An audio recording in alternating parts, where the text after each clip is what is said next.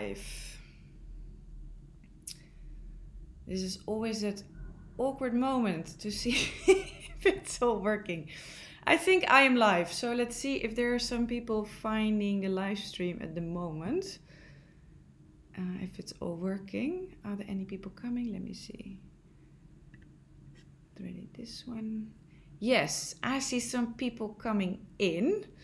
Can somebody let me know if you can see me and if you can hear me? Hello, hello. I'm just gonna let this run for a little bit so people have the opportunity to tune in on the live stream before I really start. I see a lot of messages coming in. So the live chat is supposed to be there. Let me know if the sound and the vision are okay. And let me know where you're from. Then I will do a few shout outs while we're waiting for more people to join the chat. I already see Mark from Daytona Beach, Florida. Hi, Mark. There's somebody from Kathmandu. Oh, now the messages really come in. Let me see. Loud and clear, says Roy Dawson. Oh, excellent news. Okay, let's see. I'm going to put this a little bit bigger. Pop out chat. All right, there we go. This is good. Some Dutch messages. Ronald Koopman says, hi, Norlie, nice to see you. We got Brittany from Canada. Marco Vovk from Slovenia. And we have somebody from Kenya. Robin Kisero. Somebody from Mumbai. Hemant Kumar Shetty. Welcome. Somebody from Chile, Carlos Astorga. We have Mark from England. Oh, this is so awesome to see where you're all from. We have quite a good worldwide selection, I think. Mike from Nashville. What, 10 TN, what is that, Tennessee or something? I don't know exactly where Nashville is, which state. We have Joaquin from Rosario, Argentina. All right, well, we almost have 3,000 people in the chat, so that's super good. Welcome, everybody. It's been now a week since I've been back after that crazy repatriation from Peru. So I thought let's have a live chat. And yesterday I put the announcement, and I literally got hundreds of questions. So thank you very much for that. There were a lot of really cool questions there. So I'm going to try to answer as many questions as I can, both the ones that were asked yesterday and whatever pops up in the live chat. So I was thinking to try to make this live chat a little bit organized. So I kind of rearranged the questions in certain topics. So let's see how organized I can make this live chat. At least that's the idea. In any case, if your question is not being answered in this live chat, then please check itchyboots.com/FAQ, frequently asked questions, because a lot of the questions that I saw I've already answered there, and obviously also in the previous live chats. So I'll just start with a few questions that were asked yesterday, and then in the meantime I keep an eye on the live chat and see what all of you are saying. Please note that I put a delay, so if you write me something you have to wait, what did I put it now? 3 or 4 minutes before you can write again. So otherwise it's going so fast I cannot read anything anymore. So that's the plan. So first, I had 2 similar questions, one from Hector Farias and one from Brian Eaton. Hector was asking, is from Argentina, and he said, I would like to know if you and your family are in good health. And Brian also said, the only question I have to ask my favorite world explorer is, how is your family doing? Everybody staying healthy. Thank you very much, Brian and Hector. Yes, I'm absolutely fine. I'm feeling good, and my family is also very good. They're all healthy. Nobody is sick. I hope all of you and all of your families are, of course, in very good health as well. It's just crazy times all over the world. So I really hope that all of you and all your families are in good health and are staying safe. Then of course I got loads of questions about Dhanno. So I put a few here together. Yeah, I'll just answer the questions on Dhanno, and then I'll go back to the live chat and give some more shout outs to people that are joining in. So most of the questions about Dhanno, they're all kind of saying the same thing. And Kevin Adams asked me if I managed to get Dhanno's temporary import suspended or extended. And Part Singh asked me how much time you have extended the temporary import permit. And Percy Patel also asked me what will happen to Dhanno. Will she join you in the Netherlands? So update on Dhanno. I left her in Lima. As you could see in, I can't remember which episode, but one of the most recent videos, I had to leave her behind there, and then I put in all the paperwork to get the temporary import permit suspended. I asked for 6 months, just to be kind of on the safe side, and I haven't heard back. And I already submitted that a week and a half ago, no more, 2 weeks ago I think, or even more. And this week I sent another email. Oh, by the way, Chuck, VT, thank you very much, Chuck. So back to the story. I shouldn't get too distracted. What was I saying now? Oh yeah, so then I asked again, what's going on? Can I get it extended? And no reply. This is probably also due because the customs are, I actually don't know if they're even working or if they are all stay at home. As you could see, Peru is on a hectic lockdown. They did respond to my email and they forwarded it to somebody else, and then it was quiet. So I don't know. There are rumors that it's automatically extended for some period, like a month, I think. But that's not confirmed. So at this moment, yeah, it's still the case that Dhanno can stay in Peru until the 13th of May, which is not so far away anymore. So yeah, I really hope that I can get the permit suspended, because then she can stay for much longer.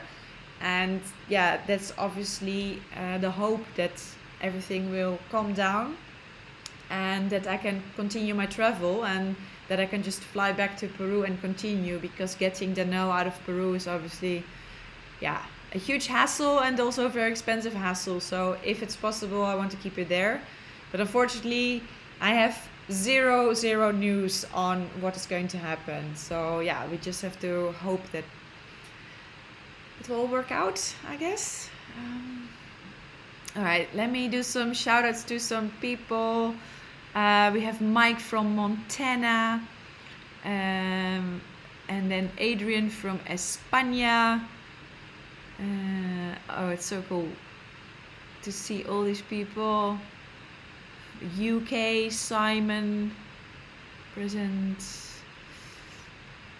Yeah, Hussein Gulum says Corona will be at least until the next year. I hope not, of course. But yeah, let's see what's going to happen. Oh, we got somebody from Brazil. It's Moto O'Clock. Somebody from Greece, Norway, Buenos Aires. Oh wow, there's more than 5,000 people now. Okay, let's get back to the questions. Otherwise, I'm just saying 5,000 names. That's maybe not, let's get a bit boring. Okay, so back to the next kind of topic. There were a couple of people asking me questions about how it is like to be back in the Netherlands now. That's what Andrew Storm said, what it's like to be back in the Netherlands. A little bit weird, of course, because it came so sudden, and I was really, my mindset was just on traveling. I had a really good flow going, things were going well. I had an amazing time in Bolivia, and I was looking forward to exploring a lot of Peru. I had big plans, and then suddenly, yeah, the entire world stopped, of course. And yeah, all of our lives, I think, are affected at the moment, yeah, including my trip. So yeah, it's just very weird to be back in the Netherlands. But at the same time, I am really glad that I got to get out of Peru. It was just not the right time to be there as a foreigner. So I'm glad that I made it, and yeah, now all we have to do is wait it out here in the Netherlands. Ajit Singh said, hope you're doing good, glad you reached the Netherlands safe. You said, do you have to stay at quarantine for 14 or so days? Officially not. So because I didn't come from a what they call risk area in the Netherlands, such as Italy, Spain, the United States, France. I think those are considered risk areas when it comes to coronavirus. And because I didn't come from there, I wasn't forced to go into 14 days quarantine. But okay, that doesn't mean that I'm now seeing a lot of people suddenly. I just have to follow the same rules as everybody else here in the Netherlands, which is keeping 1.5 meter distance, and yeah, don't walk around in groups of people, and well, pretty much the standard rules apply to me as to everybody else. So yeah, Marion Finnegan said, what is the lockdown situation like in the Netherlands at the moment? Here in the Netherlands, it's very, very different from Peru.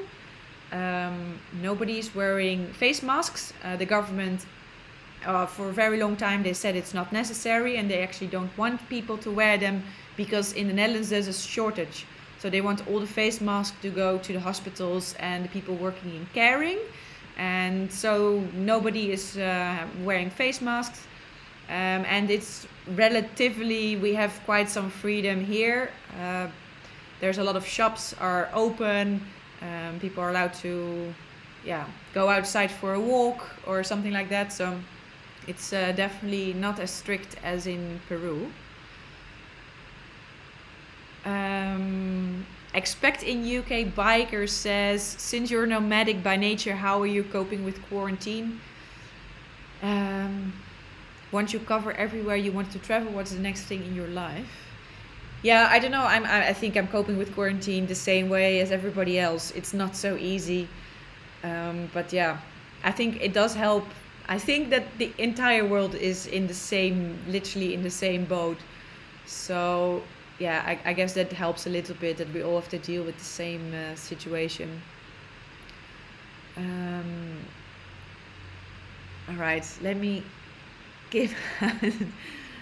Oh, we got a marriage proposal from Chris H. No, thank you very much.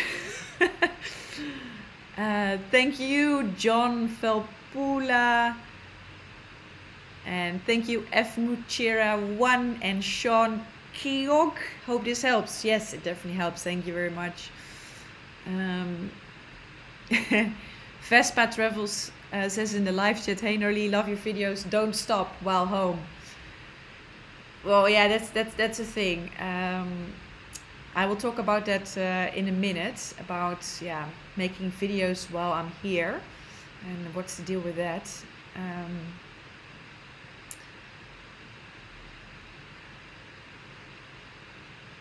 Oh, Jonathan Lee says, hey Norlie, would you ever consider riding the Road of Bones? That's in Russia, for the people that know that. Yeah, I would love it, love it. That's something I really like to do. But hey, first things first, let me get back to my super organized live stream plan. Because I wanted to talk a little bit about what I'm going to do while I'm here in the Netherlands. Some people were asking questions about it. Joe Friday said, I was hoping to see a video from your hometown. I don't know exactly what you mean with hometown, but anyway, making videos in the Netherlands while I'm here, I hope to do it, and I think I will, because the way I see it, there's what might happen is that at some point things calm down in the Netherlands and I'm free to ride around here in the Netherlands and make some videos, but I cannot go back to Peru yet. Because I have a feeling that it's going to take longer before, the restrictions are lifted there and before there's flights again and that sort of thing.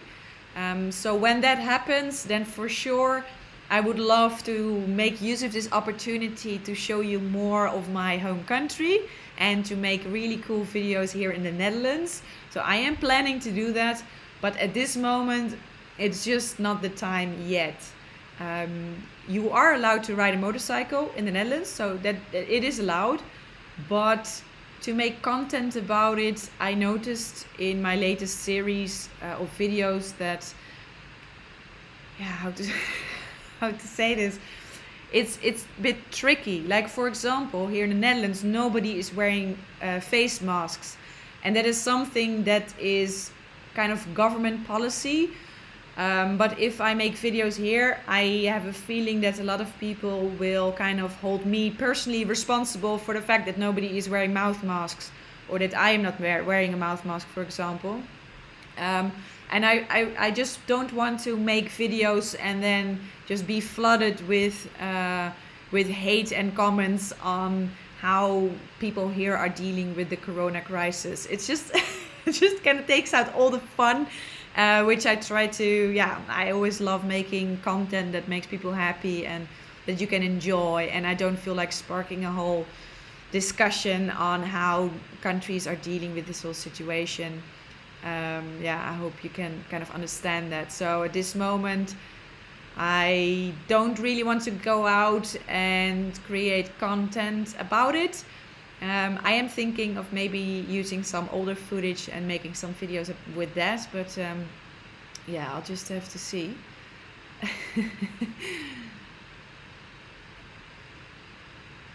Yeah, okay. I am multitasking here. At the same time, I'm reading all the messages which are coming in. Oh, somebody, Nick Naam de Plume says, klinkt verstandig, which means sounds reasonable. Thanks. Yeah, I hope all of you can kind of understand where I'm coming from. Being on YouTube in this time is kind of tricky, you know, it's all a little bit sensitive, what's going on, so yeah.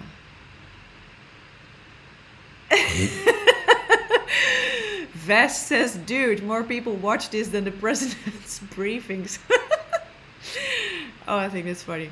Anyway, yeah, so back to some earlier questions. Sorry, I cannot pronounce your name. It's Rikikesh Andurlikar. Said, would it be possible for you to do a few behind the scenes videos with footage that you did not include in your final edits? And Inch by Inch said something like that as well. They said, do you have any out clips that will make us smile from past adventures, please? So yeah, obviously I do have a lot of content which I deliberately did not put in my videos yet.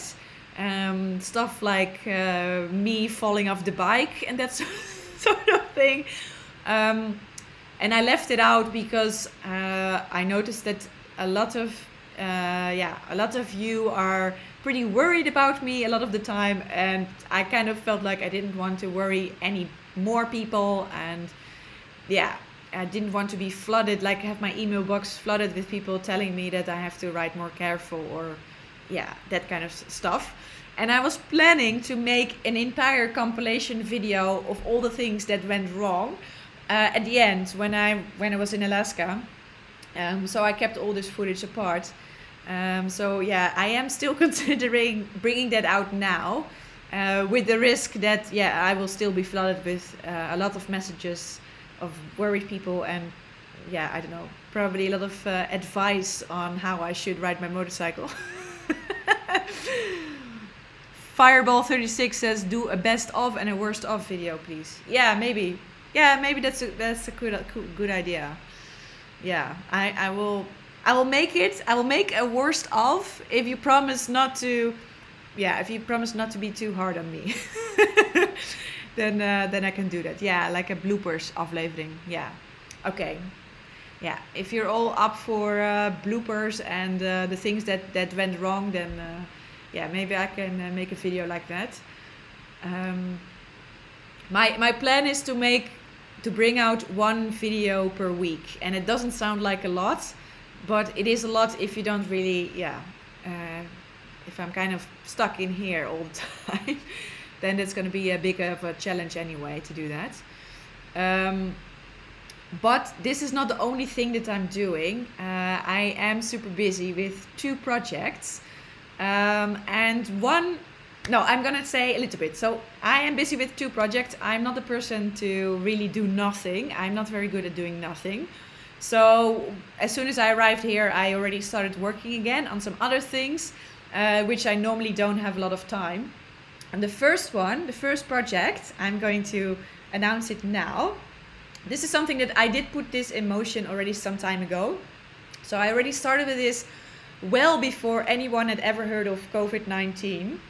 So please, this has nothing to do with the current crisis. I was already working on this. Look, I made these itchy boots buffs. Can hardly say it. Itchy boots buffs, because I always wear them, of course. And I had these ones made, and these ones have, if you recognize it, the same print as I have on Dhanno's tank. So I'm super happy with them. I think they turn out really, really cool.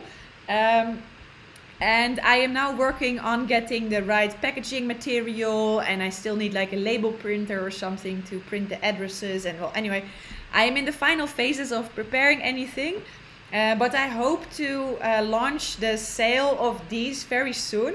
And the same as with the calendar thing, it's going to be a limited edition. So it's kind of a one-time thing, and I will announce it via the newsletter from my website. So if you're interested in it, then please subscribe to my website on itchyboots.com, and then in the newsletter, which comes out bi-weekly, or maybe I'll make a quicker announcement for this one, you will see when it's for sale. So yeah, I hope you like it. Now I'm gonna see the responses. Does anybody like it? Please say yes. Oh, cool. Yay, yay. Celestino Pereira says they're cool. Oh yeah, Gerard Wasting says, how much will they be? Yeah, maybe I shouldn't say it yet, because I haven't calculated it exactly. But I did, on the calendar series, I made one price, including shipping worldwide. And now I cannot do that because of the corona crisis. Shipping outside of Europe is now a lot more expensive for me. So I will have to, make one price and then add on the shipping costs, which unfortunately in some areas are really, really expensive. So I cannot do nothing about that. But anyway, I should not say anything yet because I haven't decided yet how much they're going to be. But anyway, by purchasing them, you are supporting the trip. As soon as I can start again, of course. So that's project number 1.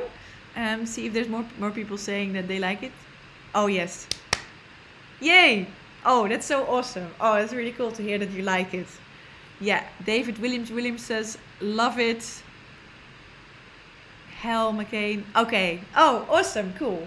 Well, let's see how fast they go. If it's like really, really fast, then maybe I can make a second batch or something. Awesome. And then project number 2, which is also really exciting. But the thing is, well, now I'm going to be super mysterious because I actually don't want to say yet what project number 2 is. But the only thing I want to say about it, that it's very big.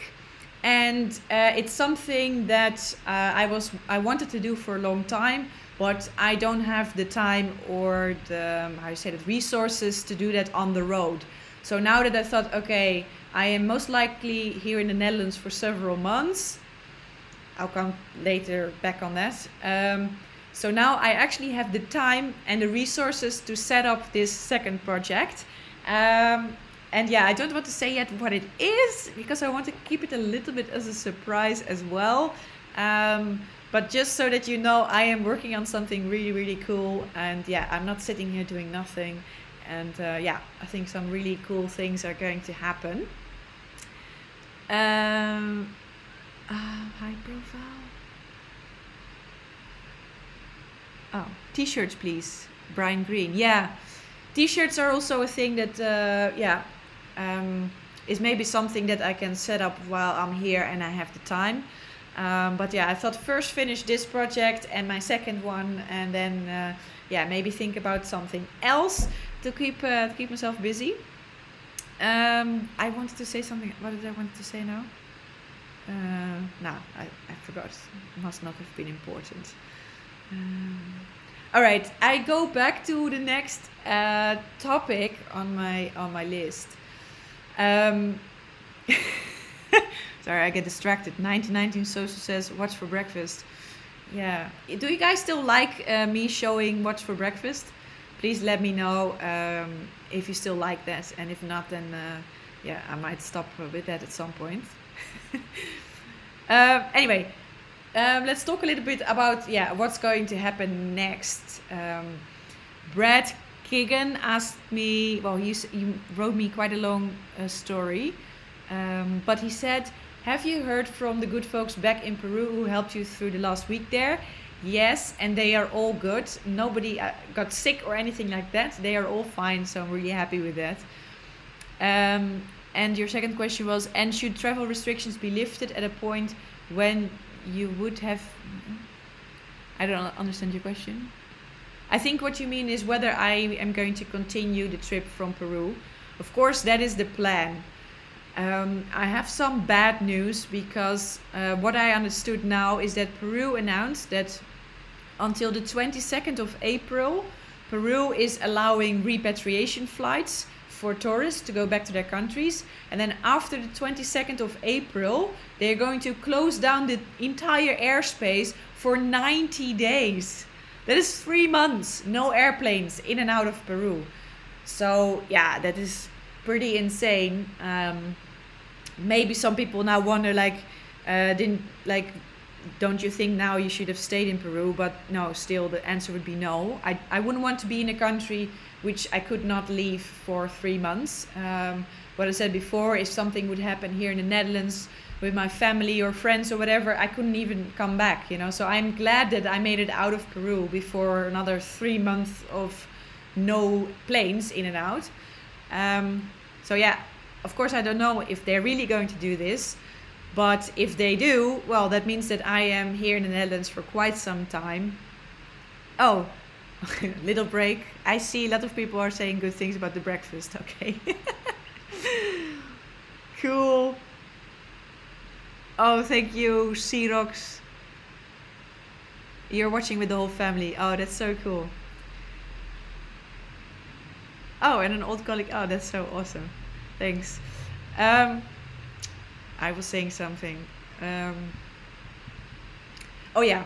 So, of course, I want to go back to Peru and finish the trip.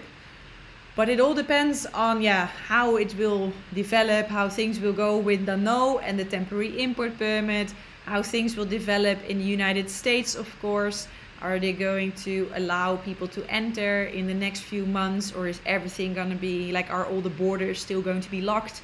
I mean, there are so many questions and nobody knows the answer at the moment. So yeah, I'll just wait here and see what happens. What I'm trying to avoid is trying to start up too soon. So try to start up the journey too soon when there are still restrictions in countries on my planned route. Because obviously what I don't want is be able to ride out of Peru into Ecuador and, for example, then get stuck in Colombia again and have this same circus all over again.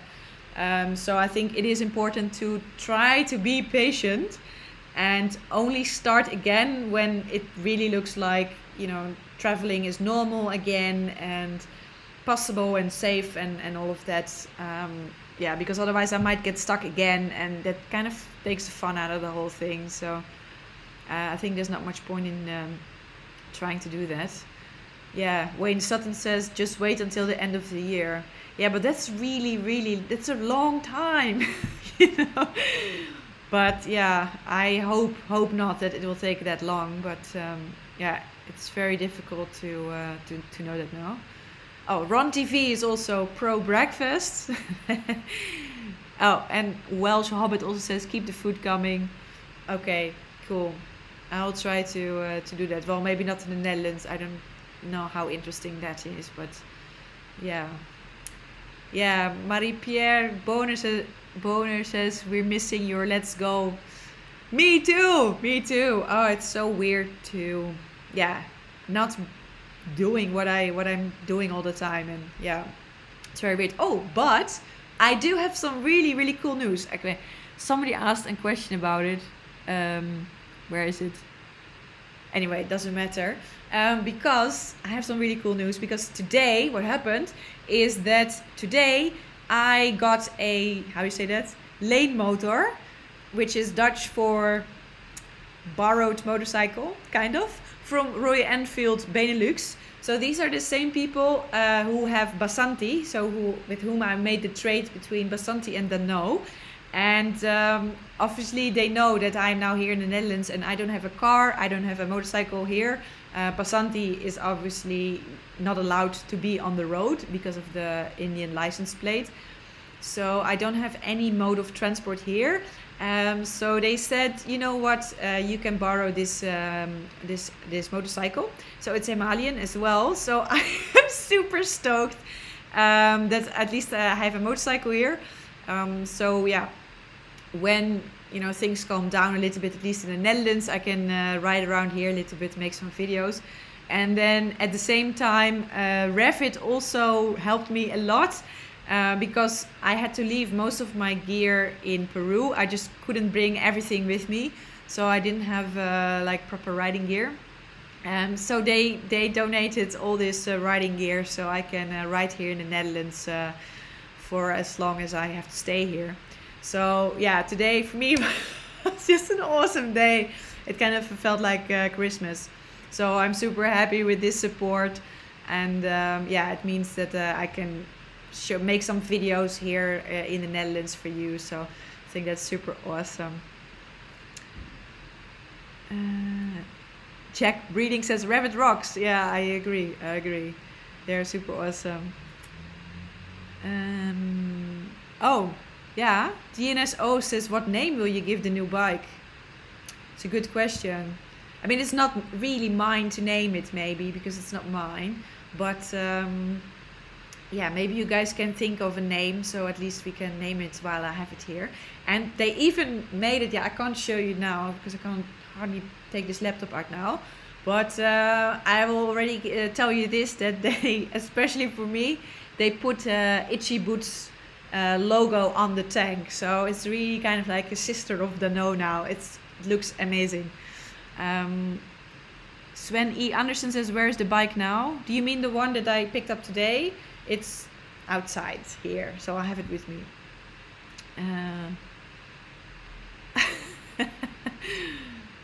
Oh, there's suggestions for the name. Yeah, no, I don't want anything with Trip on two wheels. Name the new bike Corona Buster. Yeah, no, I don't think we should go for anything with Corona. I don't think so. Oh, Lima, that's a cool name actually. From Steven Schofield. Lima. I kind of like that actually. Yeah. Cool.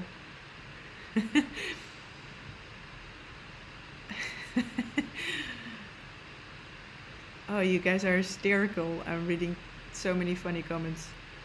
All right, let me go to some questions that were asked before.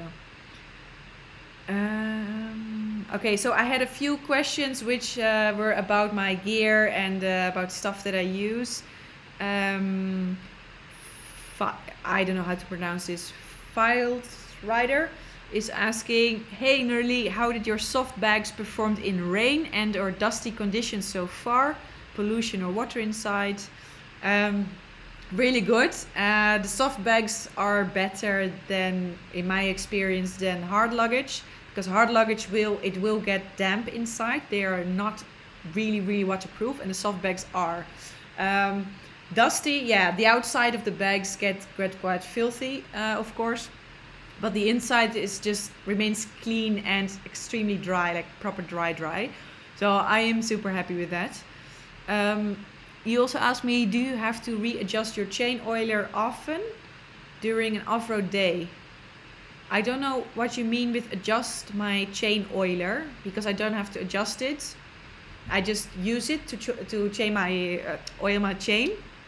I am very happy with it. I was just, oh, this is maybe funny to, no, it's not really funny, but maybe I should say it, that I was planning after Lampa. My plan was to ride to Arequipa in Peru, which is a bigger city, and I was planning to do a big maintenance because Dhanno hit 20,000 kilometers, and I wanted to change the chain.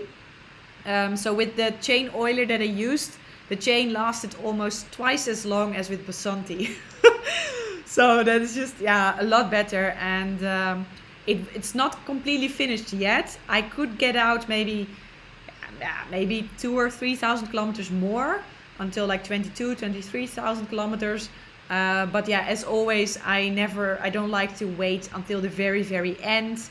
And I like to do as much maintenance in the same time as I can, because I don't want to, go to a mechanic every week or something like that. And well, I am not going to change the chain myself, the chain and the sprockets. I'd rather have somebody do that who actually knows what he's doing.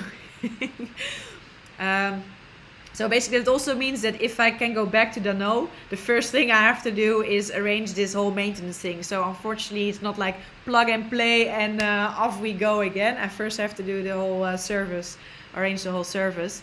But anyway, so when it comes to the chain, that chain oiler is absolutely brilliant. And yeah, it just doubled the lifetime of my chain. Before it was really low. That was my own fault because I didn't do enough maintenance or not good enough. But yeah, now it's going a lot better,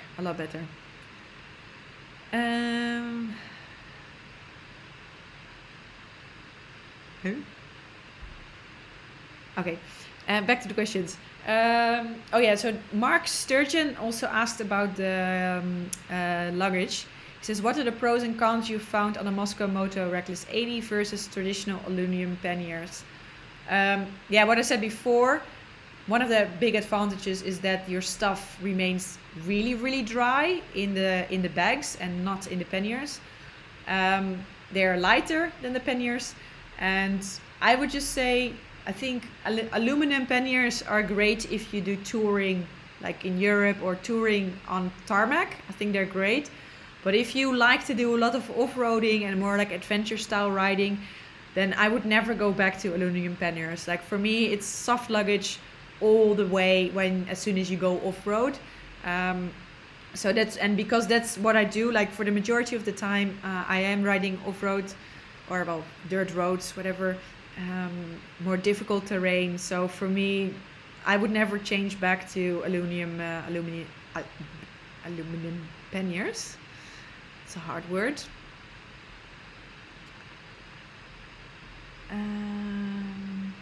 Francisco Novi says, what is your equipe of filmation? I think you mean my camera equipment. I use GoPros. A lot of this you can find about on itchyboots.com. I talk a lot about what I use.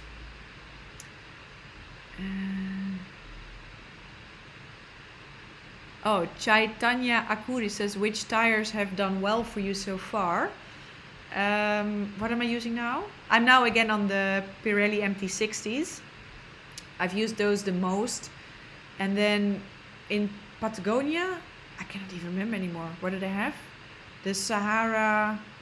What did I have? Anybody remember? What did I have now? I cannot even remember it. Please, somebody help me out. What did I changed it for? It was only the rear tire. Something like Sahara something. I cannot even remember the brand. Nobody helping me out? No. Metzeler. Yes, go on right. Thank you very much. Yes, those were the Metzelers. Yeah, I also really like those. I think they were even a little bit better than the Pirelli MT60s. But yeah, I don't know. People are always talking about tires, and yeah, for me, I don't really want to experiment all the time with it. I rather than use a tire of which I know it works fine for me. Like, so if I can, I will always choose the Pirelli MT60s because I know them well. They're good for me. Now I know that I also like the Metzeler. So I would only change to another brand if there's nothing else available and I don't have a choice or whatever. Then I would, but I wouldn't try it for fun or be like, oh, maybe this one is better, because then if it's not, then you're stuck with this tire and then you have to look for a tire again. And for me, that's just way too much hassle on the road. So I try to avoid that if I can. Oh, Milton Cabrera said, how many flat tire did you had? Okay, so now I'm going to tell you a little secret. because I had in this second season, I made one video where I had a flat tire, which was on the first day leaving from Buenos Aires. I had a flat tire, but that was not the only time I had a flat tire on this trip. I wasn't so lucky this time. But after that first video, I was thought like, okay, yeah, let's share it. That's cool. And then, oh my, I just got hundreds and hundreds of comments about tubeless tires and all of that. And then I was like, after that, I was like, you know what? I am not going to film it anymore, because it will only spark that whole tubeless tire discussion. And yeah, I'm not going to kind of defend myself every time. Somebody actually asked me a question about the, oh yeah, Ines Schneider said, why do you prefer tube tires and not the tubeless, and use this sticky repair set? And then in brackets, I don't know the real name for the tubeless repair kit. Yeah, so that's the thing. It's not that I prefer to have tube tires. It's just that's how my bike comes, you know. So if I would want to go tubeless, then either you have to spend a lot of money on different rims, or you have to use, I mean, you can use some sort of paste or something like that. For me, that's just way too much hassle. And you know, yes, if you have a nail, then yes, with the sticky thing you can fix a tubeless tire much faster. But I think tubeless tires, you can also have flat tires, or you can damage the rim or whatever, and then you also have to stop and put in a tube. You know, it's not like suddenly all your problems are gone when you have tubeless tires. So for me, I'm just like, look, this is the way my bike is, and I don't feel the need to make all these adjustments. It's only when you have a nail that it's a lot faster, but there's plenty of other problems with tubeless tires, and then you also have to put in a tube. So then it doesn't really matter anymore. So yeah, but yeah, it does. It is the reason why I was like, I'm not going to film this, because I really don't want this whole discussion again. I hope you can understand that a little bit. Yeah, because maybe I should explain this a little bit more, but it's because it's not only like the comments on YouTube, but I also get like flooded with hundreds of people emailing me, explaining me how to change a tire and that sort of thing. And it's probably all meant really well, but yeah, it's just so much work for me to go through all this stuff that I was like, okay, never mind, I'm not going to record it anymore.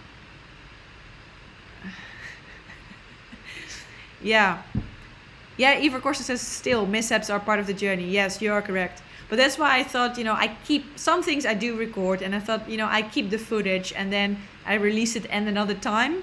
And that's kind of the idea now, that stuff that I don't want to show immediately, that I will leave it for another part.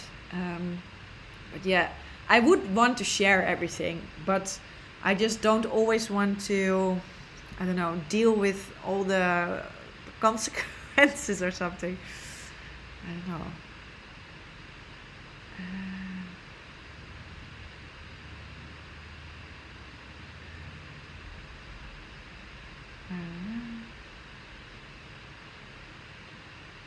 Oh, Tiger 8 says, why do you not show the time on your iPhone anymore? Yeah, I don't know. I always got a lot of comments of people saying, why was I showing the time? That at some point I was like, okay, I won't show it anymore. And well, and yeah, I don't know. Maybe I should do it again.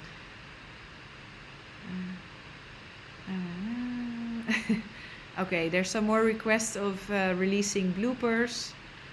Yeah, maybe that's going to be a very popular video of all the times that I completely messed up. All right, let's go back to a few more questions.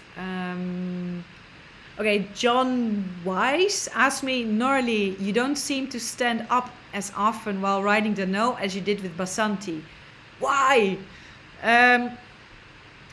Well, I don't think I stand up more or less. I think it's just that I don't record it so much anymore. You have to think that mostly a video, if I release a video of 15 minutes, it has maybe 8 minutes of riding footage and the rest is me going blah, blah, blah. So that's like 8 minutes of an entire day. So maybe 8 minutes represents 8 hours of riding.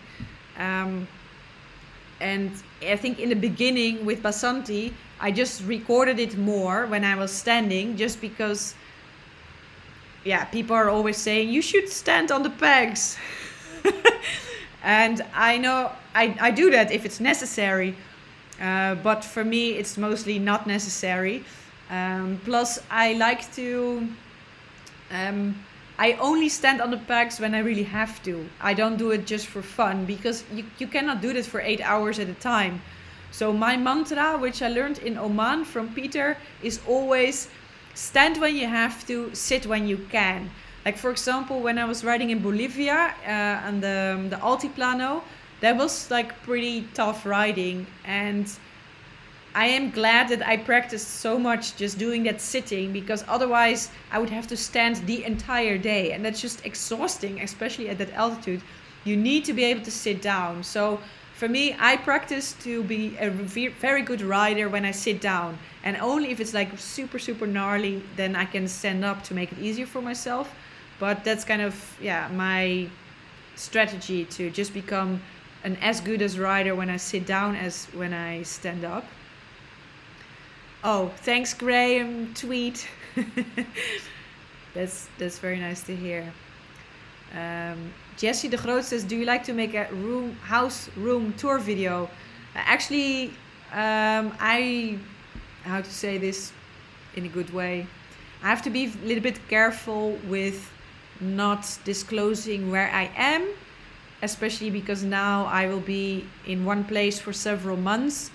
And yeah, the last time that I was in the Netherlands, I was not so careful, and people figured out where I was staying, and there were like people coming to the apartment where I was staying. And now that I was in Lima in the hotel, people were calling to my hotel room, probably with the best intentions, but it kind of freaked me out a little bit. And people writing to the hotel where I was staying and calling and stuff like that. And yeah, I'm sure it's all with the best intentions, but yeah, it makes me slightly uncomfortable. So yeah, I am trying to not disclose where I am. I hope you understand that. Yeah. Magalupo says, in Bolivia for a girl, it's safe. Yeah, I didn't feel any more unsafe there as in other places.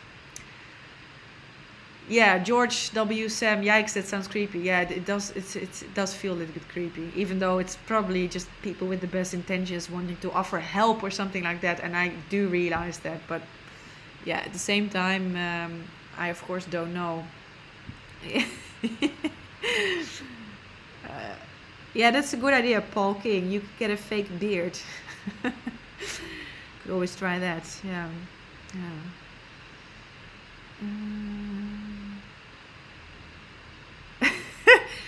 Yeah, Paul Lonergan. What on earth did your host family in Peru think? Yeah, they well, at some point I told them about the YouTube channel, of course, and then they realized how many people were watching, and they were like, oh, wow. Yeah, they were... Juan in the hostel, he was just absolute legend, really, this guy. Somebody asked me a question like, who are the people that made the best impression on you, or something like that. I saw a question.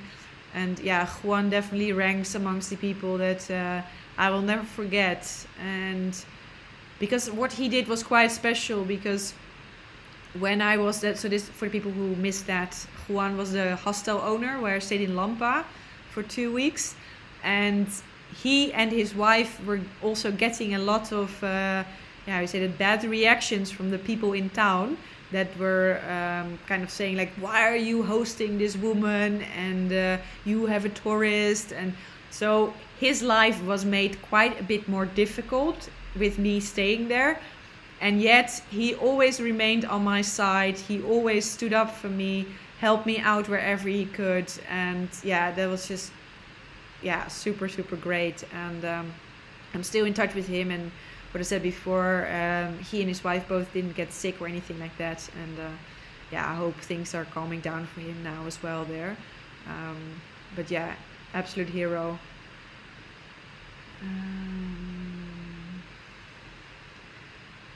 Oh yeah.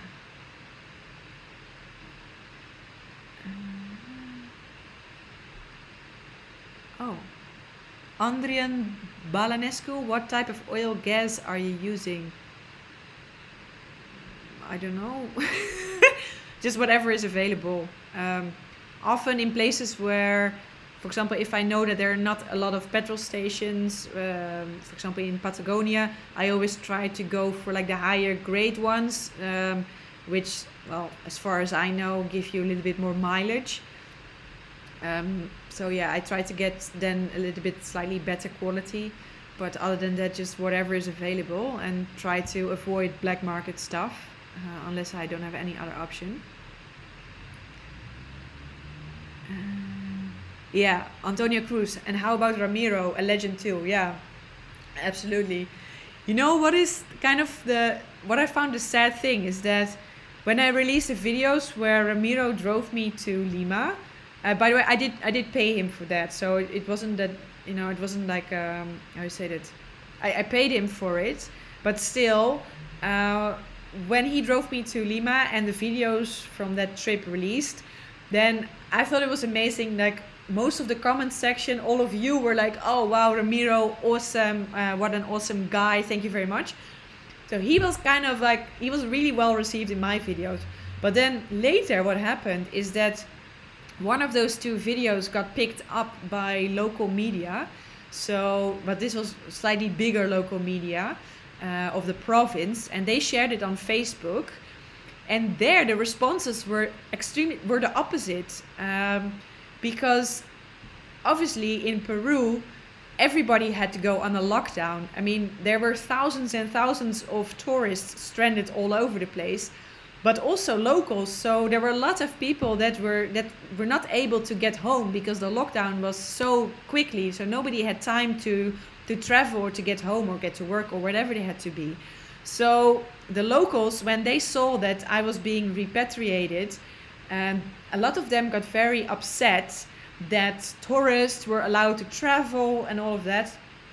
And yeah, I can understand where this sentiment comes from, but at the same time, I mean, we were not doing anything illegal and we had the permissions, and this was all a cooperation between lots of embassies and the local authorities. It was not only me, but literally thousands of tourists have been repatriated and all were transported to Lima. And it was all like under agreement. But yeah, sometimes on social media things can just completely blow up.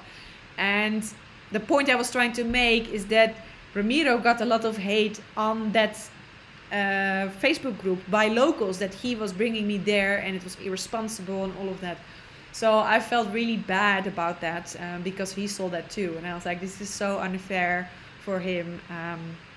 But yeah, that's just yeah, nothing we can do about it. Sometimes things just completely blow up on social media, and yeah. So that was that. Okay, now I go read some comments again.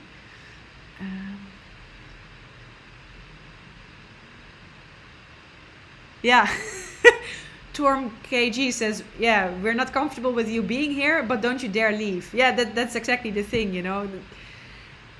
It was kind of, yeah, you phrased that very well, I guess. Yeah. Anders Lulea says, what's the record low on gas you have been? Good one. I think I had one time I had half a liter left, and I think that's even that half a liter is not even, I think, available. So that was like pretty empty. Yeah, but then I still had the extra cans. I do have to say that. So I never felt super scared.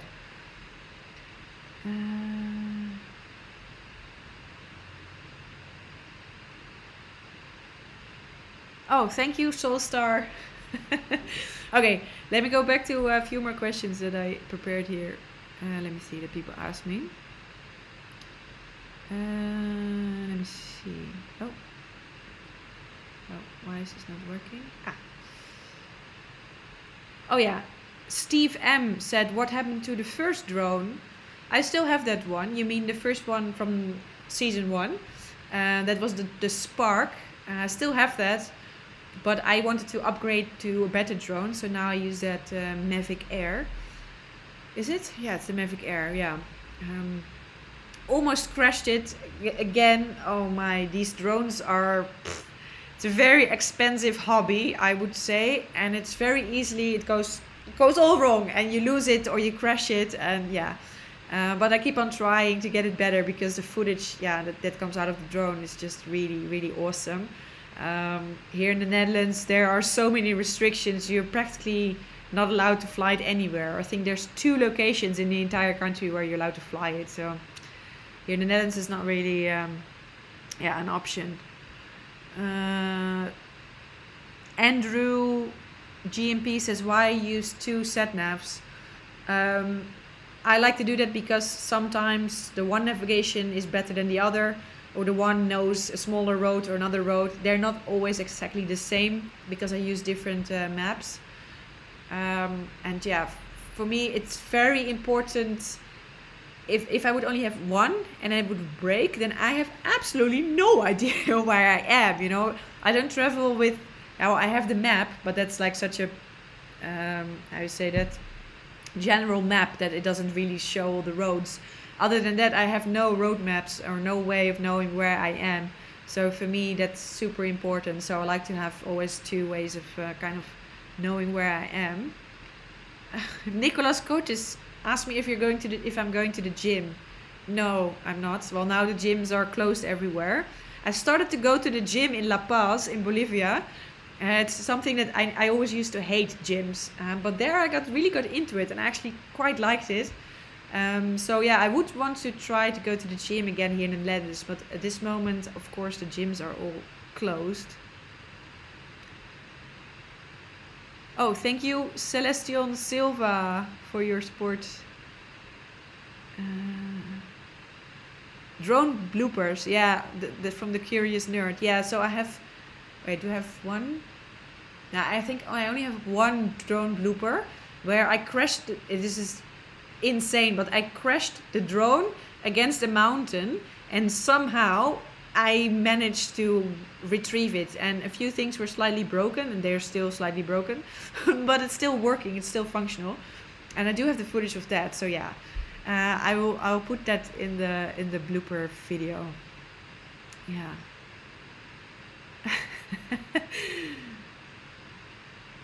Oh, Mark Richardson says, why did every border crossing always ask if you were traveling alone? That's not only the border crossings, that everybody asked me this, and I try to put it regularly in the videos so that people realize that it's a question that I get asked all the time. Usually a lot of people say that they find it creepy when people ask me this, because they think that the question is being asked because somebody, I don't know, means me any harm. But I can promise you that is just not the case. It's just a question that everybody asks because it's just very uncommon for women to travel alone on a motorcycle. Most women that travel on motorcycles, they are at least with a partner or in a group. And even, yeah, most motorcycle travelers travel in groups, and the ones that do it alone are usually guys. So it's just, in my opinion, it's a pretty innocent question, and it usually comes after where are you from and are you alone. Those are the questions that every single person asks me all the time. So yeah.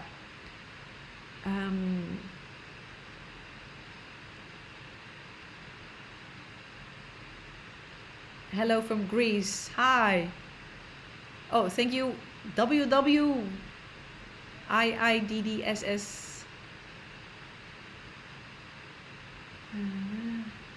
Oh wow, yeah. Matteo Finocchi, you were also in Peru with your motorcycle, fled to Chile and returned to Italy end of March. Well, I'm glad you managed to get back home. I hope it's okay for you in Italy at the moment. Oh, here. Edulin Paseando says, I always get the alone question, I'm a man. Okay, so see, even for guys, it's a very common question. It's being asked.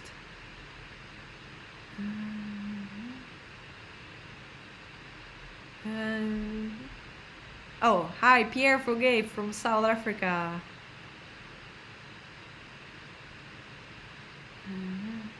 Okay, let me go back to a few other questions.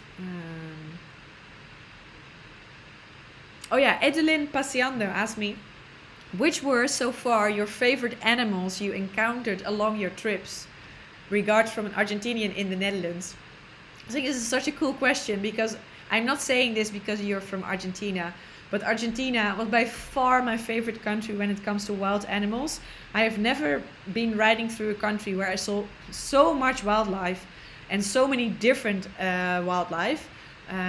Argentina really, really stood out when it comes to that, much more than Chile and yeah, anywhere in Asia, to be honest. Oh, thank you, Kevin Mendes. Thanks a lot. Awesome. What was I saying? Let me get some water. Oh yeah, but my favorite one, definitely the Maras, or you also call them Patagonian hares. Those little ones that were running super fast in front of me. Really, really like those. They were just so extremely cute. So yeah, I think those were my favorites. And I also quite like seeing the foxes, even though they are, yeah, in a lot of areas they are a little bit of a plague and yeah, they're being shot. But for me, seeing a fox, yeah, it's quite special, and I still liked it, just seeing them. Tracy says, we love the dogs in Bolivia, super chill compared to the other places. Yeah, in Bolivia the dogs were relatively mellow. Not as bad as that one in Argentina. That's the first time I got bit. I really did not like that at all. And yeah, I got loads of tips on how to deal with dogs. But yeah, in my opinion, you know, the dogs are all different as well. Not all of them respond in the same way. So yeah, you can just, whatever you do, you can be unlucky and get bit, I guess. No. Kurt Lopez says, do you need a carnet de passage in South America? No, you don't. In all of the Americas, you don't need a carnet de passage. You only need that in most parts of Africa and Central Asia, like Pakistan, India. Oh, that's not Central Asia anymore. Iran, and a little bit in Southeast Asia as well, but not in the Americas. So that's super easy. I mean, so far up until Peru, the border crossings have just been a breeze. So fast, so easy, and yeah, you just make the temporary import permit in each border and that's it. So normally it wouldn't be any problem. And yeah, Dhanno got 60 days in Peru. Obviously now that's become a little bit of an issue, but okay. We couldn't know that. B Bob says that mine trip was eye-opening. Thanks. You know how nervous I was for that episode, because I really like to change my videos more towards documentary making, and I would love to do more of those types of videos and meet locals that have a special life or special job, or even a normal life and a normal job, but just to give an impression on how people live across the world. I would love to make more videos like that, and the one in Bolivia was kind of my first attempt, so I was really worried what the reactions were going to be. But they were so good, and I got so many positive reactions that I was like, okay, wow, I would love to get more into that, and yeah, try to do that. The problem is I find it difficult. Yeah, how do you find these people? You know, how do you find people that have a good story or that I can visit? I find that a bit more difficult. But yeah, I would love to put the emphasis more on other people's lives than my routine every day. That's just, yeah, I think it's a lot more interesting to see what other people are doing. So yeah, maybe that's also something that I can now use this time for, that I'm now here, yeah, time to figure out how I can do that more and how I could get into touch with people to make these type of videos. Okay, cool. Yeah. It's I think it's really cool to have your feedback as well, because I mean, I would never, I don't think I would really do things just for YouTube. I mean, it's still, I'm filming my life, my trip, so I don't think would do crazy things just to think, oh, maybe the viewers would like it. But if it's something that I would like to make and that you would like to see, I mean, I think then we hit the jackpot, right? So yeah, that's actually, that will go on my list to do when I have time here to figure out how I can do more of those type of videos, how to set it up or something. Oh yeah, the CC Pony Boy says the horse riding was awesome. That was a wonderful place. Yes, it was. If I would have been there during quarantine, I would not have left at all. I would have just stayed there, ride horses every day and live in that tent. Yeah, if I would have been there, then I would definitely have stayed. That was a great place. Yeah.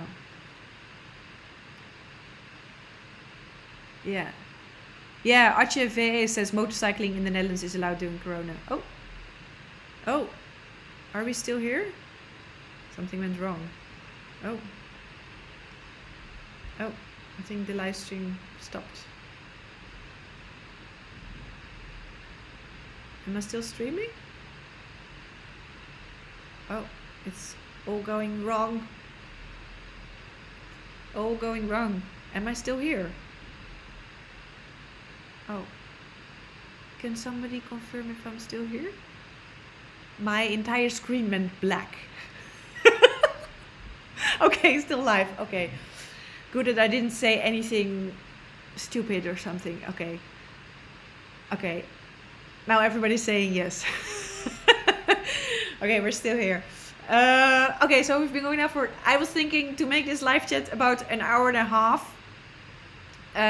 So it doesn't get super boring of me doing this monologue thing. Now I'm talking to you, talking to all of you. Okay. Oh dear, I should not have said, am I still here? Because now I'm getting hundreds of messages saying yes. I am such an amateur when it comes to this live streaming thing. Every time I am struggling, I would think that YouTube would make this so easy, and yet it is not. It is not. Anyway, let's go back to the conversation, because I thought the whole live chat was flowing really well. And I was really feeling like I was actually chatting to all of you. What were we talking about? What were we talking about now? Oh, about the horse place in Argentina, I think. Right? Yeah. I think we were talking about that. Yeah, you're still streaming. Oh yeah, and then before that about the documentary. Yeah, okay. Okay. Let's see if we have another question. Vodka. Okay. Oh, somebody wants me to say good morning internet, but then in Hungarian. No problem. Jo regelt internet. So that's also done. All right, I just go back to one of the questions that you guys popped in earlier. Oh yeah, maybe this is a nice one. Let me first thank Daniel Noren. Thank you very much. I got a question from Colin Vincent, and you asked me, of all the places you have visited on your tours, has anywhere impressed you so much you would consider living there one day? The answer is no.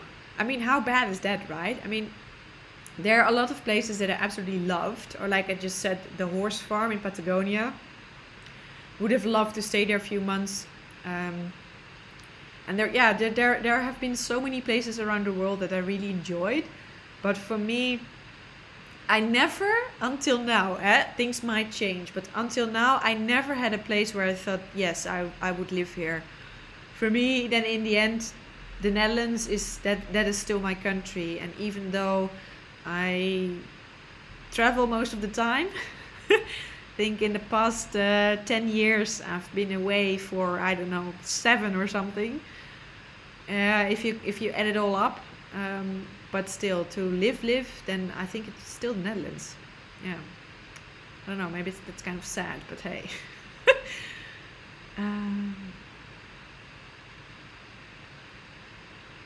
Yeah. Oh wow, Joan Walsh went horseback riding in Torres del Paine in February. Just spectacular. Yeah, I can imagine that. That is such a beautiful, beautiful place. Yeah. Oh, the Tesselator says when you get to the US, get a GS 1250. Oh, no way, no way. Those bikes are so big and heavy. I cannot imagine myself riding one of those.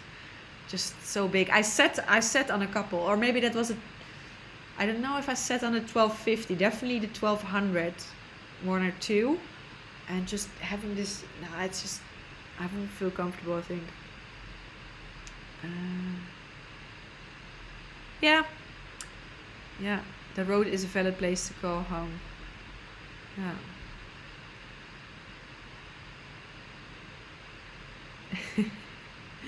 Oh, that now I understand the vodka. Somebody else said vodka, and I was like, what are you talking about? No, this is of course water. I'm not drinking vodka here. That would be very weird. Oh, Norlie, you should read your super chats. Okay, wait, that's a good one. Where is he? Super chats. Where is my super chats? See, this is what I mean. How many times have I done this? And I'm still terrible at this.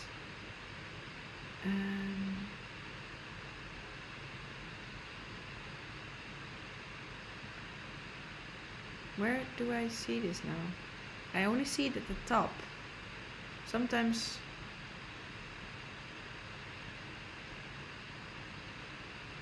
Can somebody help me? Oh, Saint Germain says, will this live stream be uploaded on YouTube? Yes, as always. It will be uploaded. Nice wallpaper. Thanks. Where is this super chat thing now again? Oh dear. Oh, here I think. No. Oh, oops. What did I do? Okay, anyway, I forget it. I am going to pop out. Ah, there we go.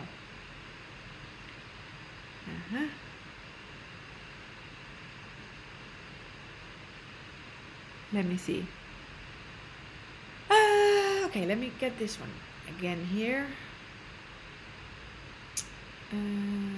Oh yeah, there was one thing, a comment from somebody called Da Idealist, and you said, I salute you for always trying to upload your videos within days of filming them, although the downside is you don't get ad revenues in times like these.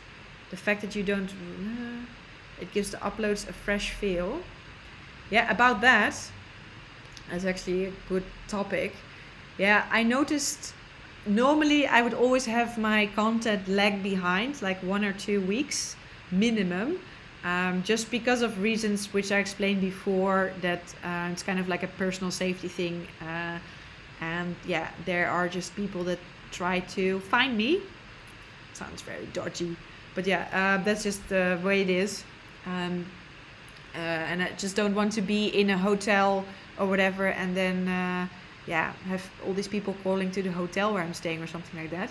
So that's why there's the delay, and I think that's quite common. I think most YouTubers will always have a delay.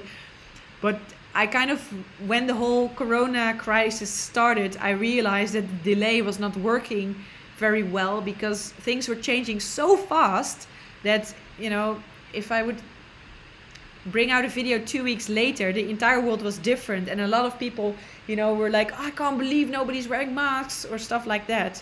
And I had such a hard time explaining, yeah, but this was recorded before, that I decided, okay, because now this is such a, I would say that, actueel, what's the English word for that? Actualiteit. This is so, current activities, I have no idea how to say this, that I decided to have the content very close, or as close as possible to when I recorded it, so it made a little bit more sense. But yeah, if I'm back on the road again, then I would like to have this lag again. And another reason to do that is also because I'm bringing out content on strict days. So now on Monday, Wednesday and Friday I bring out a video. But if it's really close to where I actually am, you know, sometimes if it rains for 2 days and I cannot drive or ride, then the videos already catch up with me. Or if I don't have internet and I cannot upload a video, they catch up with me. So by having this kind of 1 or 2 week buffer, I can also make sure that I am able to bring out the content on the days that I want. So that's another way. Otherwise it's just going to be stressful then if I don't have so much lag, then I just feel like, oh, I have to bring out a video today. And yeah, it's just become like unnecessarily stressful, I guess. Oh, Pim uit Utrecht, hopelijk wel weer meet and greet.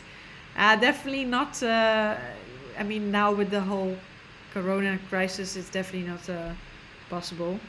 I don't know if I will do that again. Oh. Noralie, please tell us, how old are you? Maybe 28, 29? No, well, thank you, but no, not anymore, unfortunately. I'm now 32. Yeah.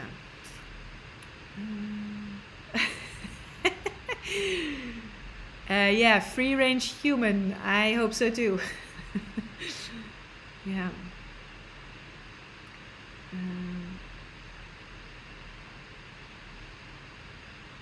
Let me see again. Thank you, Michael Brown and Trucker Daddy. Do you have any footage? Oh, wait, stop. Why can I not pause it? Wait. Do you have any footage to publish or edit? Yeah, I have plenty of stuff which I can still use, I think. I will have to think about what I'm going to make. But earlier somebody suggested maybe a best of video and a worst of video. That's probably a good idea. So I'm thinking of doing something with that.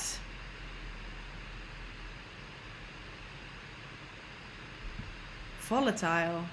Maybe. I don't even know what that means. Tim.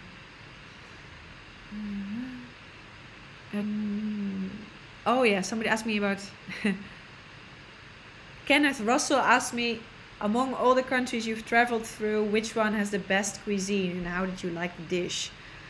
Yeah, that's still Asia, unfortunately. Although I did quite like Peruvian food. I thought that was quite good.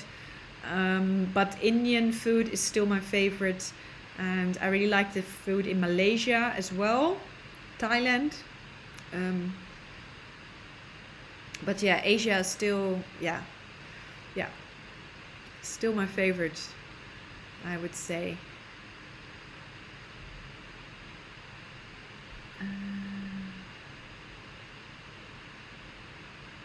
Oh, oh, actually, Himayu19 says how you stay fit. Well, I wouldn't say I'm super fit, but actually I just started with these home workouts from Joe Wicks, the body coach. And I've been following him for some time, but you know, here's the cool thing, right? So if you don't know who he is, then check out his YouTube channel. He exploded quite recently, or he was already big, but now he's really exploded. And he does like these live sessions every day. It's like half-hour workout, and every workout, like 250,000 people join in live. It's insane, from all over the world. It's super cool.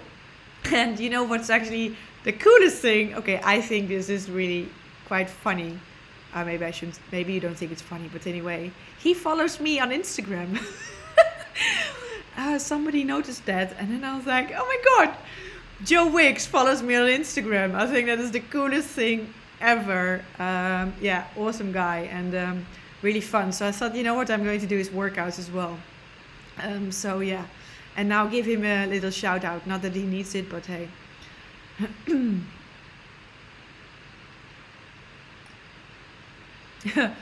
Gilbert Bates says, so you've developed a taste for llamas, maybe goats too in Peru.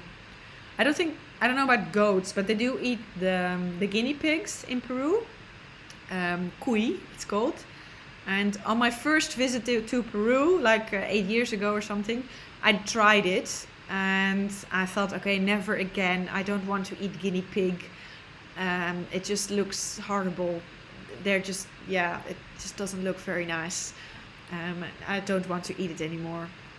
No, I'll stick to, alpaca. I was eating a lot of alpaca, mostly alpaca in Peru in lockdown. Which is quite nice. It's kind of a little bit like llama. A bit better, actually. They're also more expensive, alpacas, than llamas. I think. Or is it the other way around? No, I think alpacas are more expensive. Can't remember now. Okay. Oh yeah. Fortnite and News says, did you eat quinoa? Yeah, loads and loads of quinoa. And that's actually quite cool because in Peru, I mean, quinoa mostly grows in Peru and Bolivia, I believe. And then it's exported to Europe and it's all funky, superfood and all of that. But here in the Netherlands, quinoa is usually like as a salad, for example. It's a little bit boring what we do with it. But in Peru, in Lampa, Juan or his wife cooked it. They gave me all sorts of things with quinoa. A quinoa paste and quinoa this with quinoa. They even have quinoa like juice, and they have so many different varieties of quinoa, and they know really well, obviously, how to prepare it. So I ate a lot of quinoa, yeah. And apparently that's super healthy, I guess. Yeah, Thomas Gillam, he also didn't like roasted cuy. Looks more like a rat than a pig. Yeah, I agree. It looks a bit cooked. It looks a bit like a rat. It's just not very appetizing.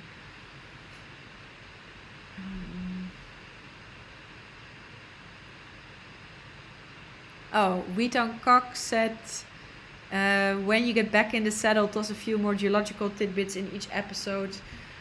Yeah, I have a feeling that a lot of people like it when I say some things about geology. So yeah, that's cool. I'll try to do that a bit more. I always think that people find it very boring. But it seems like that's not actually the case. So that's cool. Thanks for that feedback. Thank you, Sid Cool. Oh, thanks. You say, as a middle school teacher, I could see how your travels would make such an interesting way for kids to learn a school class. And that just, yeah, I don't know, warms my heart. I think it's amazing. And yeah, never thought that would ever happen, of course. Ricardo Neto is asking me about my phone. How do you do with the phone? Buy new SIM and internet cards in every country? Yes, that's usually very, very cheap and easy. Like usually costs like, I don't know, $5 for a SIM card or something. And then just put on some prepaid internet. Works very well. Oh, Frank Day says, where does Joe stream from? Perhaps you could do an episode with him. I think he's in the UK, because he's streaming at 9 in the morning, UK time. And that's 10 o'clock here, so it must be UK. Yeah.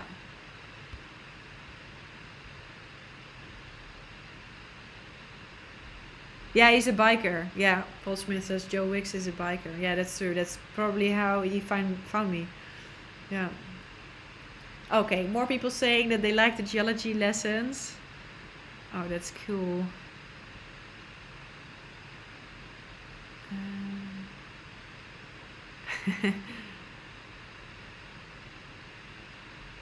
Cool. Oh, wait.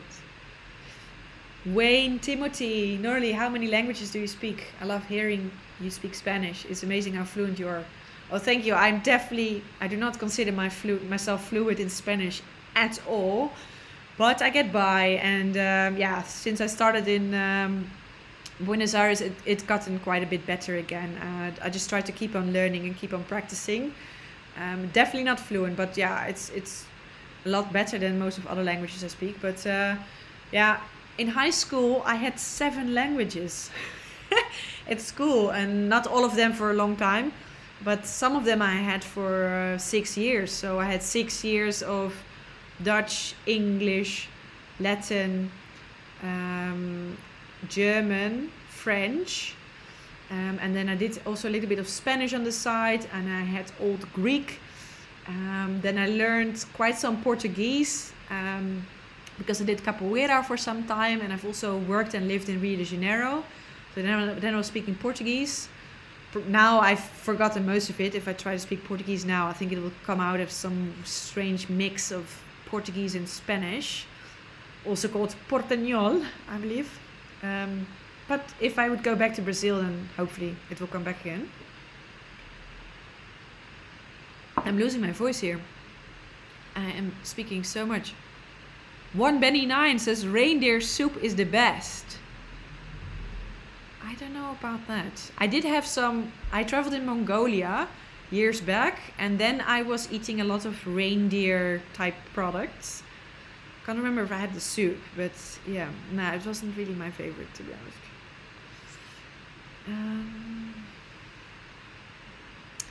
Oh, Andy Cooper said, did you get a PhD? No, it was the plan. I was going to do a PhD, and I went to Australia to collect rocks to do the PhD on in geochemistry. And I collected the rocks, sent them to the Netherlands, and then I was planning to travel for a couple of months and then come back to the Netherlands and start a PhD. And then I was traveling in Australia, New Zealand. I went to India, and then when I was in India, that was my first time in India in 2010. And then I decided I didn't want to do the PhD anymore, and I wanted to travel. And that's when, well, yeah, then I traveled for 2.5 years that time as well. So yeah, that didn't go as planned. But yeah, I never regretted not doing the PhD, to be honest. I have 0 regrets. Yeah.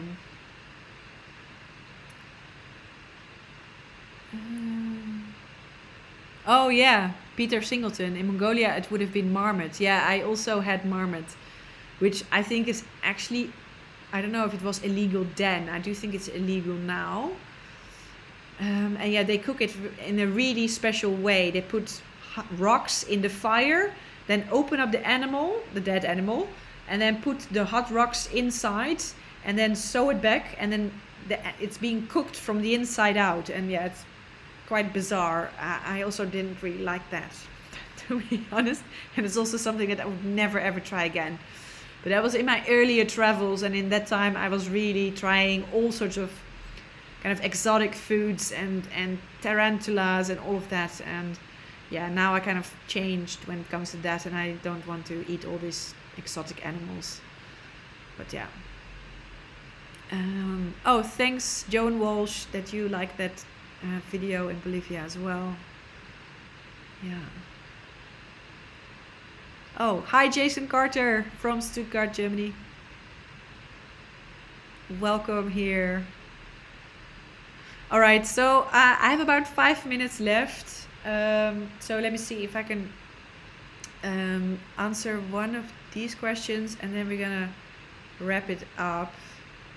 Let me see. Which one did I want to do? Oh no, I think I've already answered most of them.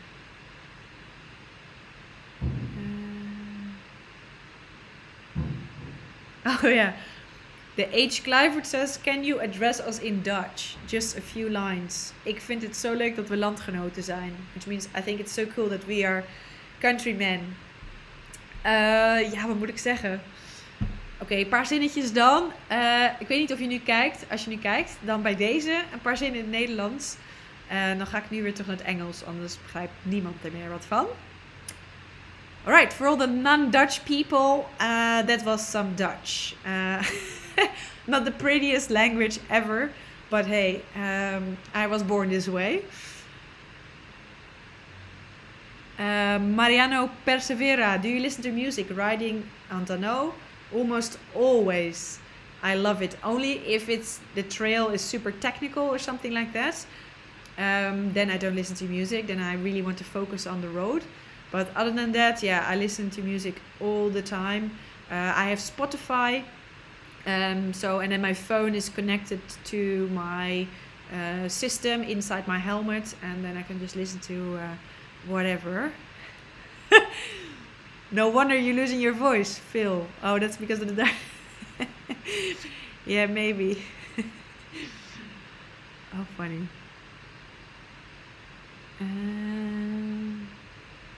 Richard Thompson, are you hoping to return to South America when this virus is over? Yes, yes. So if you missed the beginning of the live stream, you can watch it back later on the channel. But if you missed the beginning, then yes, of course, the plan is, the idea is to come back to Peru and finish what I've started. But it all depends on how things will develop in the coming months and what will happen with the temporary import permit, if I can suspend it, and all of that sort of thing. But it's definitely the plan. Finish what I started.